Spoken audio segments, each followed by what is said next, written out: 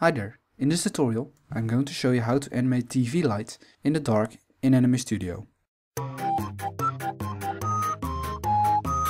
Tutorial! Alright, now as you can see I have already drawn a living room with the TV and everything, and this is going to represent a couch. And suppose we have a character that is watching TV at night.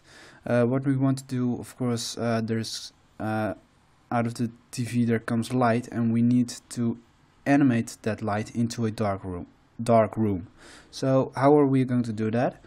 Well, first we are going to zoom in on the television right now, and what we want to do, if I zoom in a bit more, what we want to do is first we want to have a light surround the screen. So let's do that right now.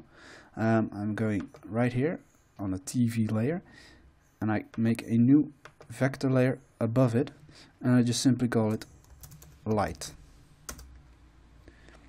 Then what I do, I take the draw shape tool and I deselect auto stroke and autofill. We don't need the color for now, and that's good, and make sure this one is selected. So now, while we have chosen rectangle, we are going to draw a rectangle right here, just as the size of the screen. Let's see, like this, and then we are making a second rectangle surround the screen, but a little bit bigger, kind of like this.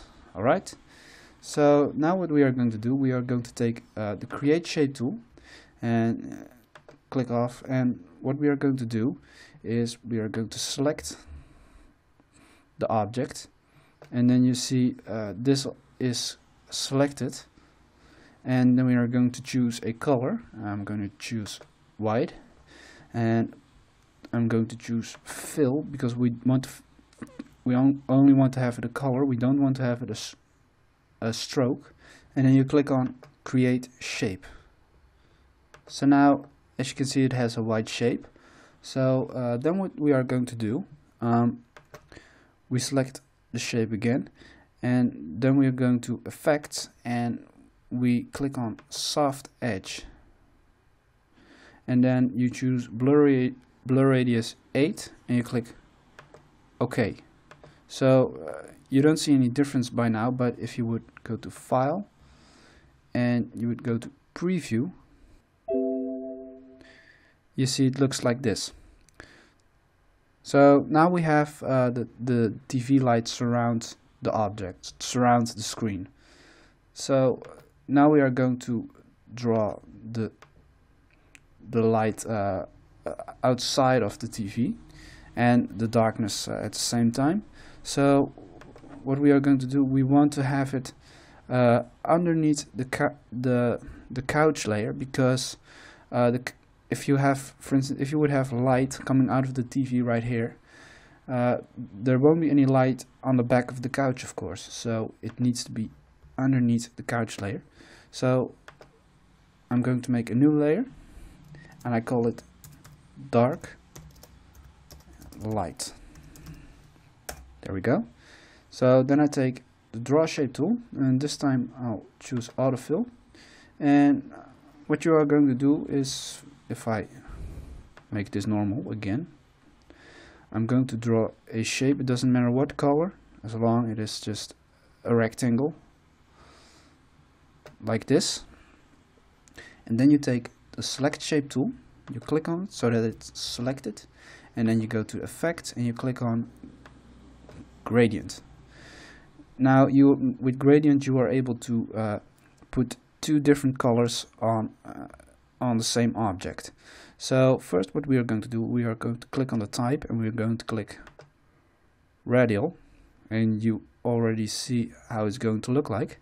And then we are going to click on allow transparency. So then what I'm going to do, click on this color first, and I put it to black, just as the other one, and I'm going to change the transparency of it with this right here. I'm going to move it right here up to let's say 100, somewhere beneath 101, And we are going to do the same thing with this one right here. It's already black, and we're going to choose for this, it will stay 200 like this. So then when you click OK, you see we have created darkness inside it and a bit of light surround the television. So if you would take the select shape tool, you see this thing right here, and with this, if you move this right here, you can see you can change the light. So now if you put it like this, it looks like there's light coming out of the television. So first I'll just put it a bit into center so it looks a bit better. So, and if we are going to put it like this, now we are going to animate it.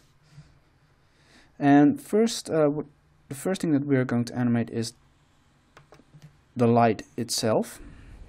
The light surrounds the screen. And what I do, I just zoom in a little bit. And I select the shape surrounded. And then I go to frame 6. And then I go to the style panel on the fill color, and I'm going to make it a bit more transparent like this, and click OK. And then you are already seeing keyframes are created. Then you're going to frame 12 and you just copy these keyframes and you paste them on frame 12. And then what you are going to do is now you're going to select these keyframes right here. You click on the right mouse and you click cycle, and you can put this away. So now if you would play it, this animation will go through the whole timeline. So if I would just zoom in, you would see it probably better. If you would, this is how it looks like. So now we have animated that. Then we go back, and now we are going to animate the other light.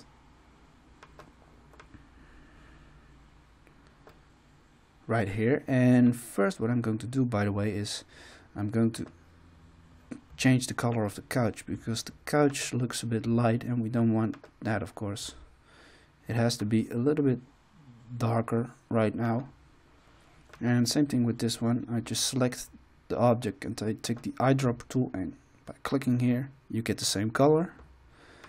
So back to the darkness and the light. What you do is I zoom out a little bit for this one, a bit more. What I do, I just make it maybe a little bit right here so I can see what, yeah, there we go.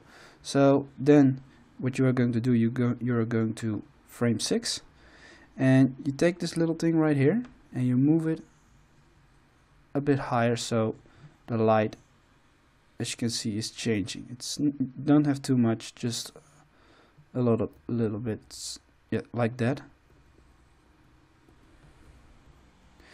And then you are going to frame 12 and you just do the same thing as we did before. Go to edit, copy, and edit and paste. And then you are selecting the keyframe again. Click on your right mouse, click on cycle, and then as you can see, this animation will go through the whole timeline. So now if I would play it,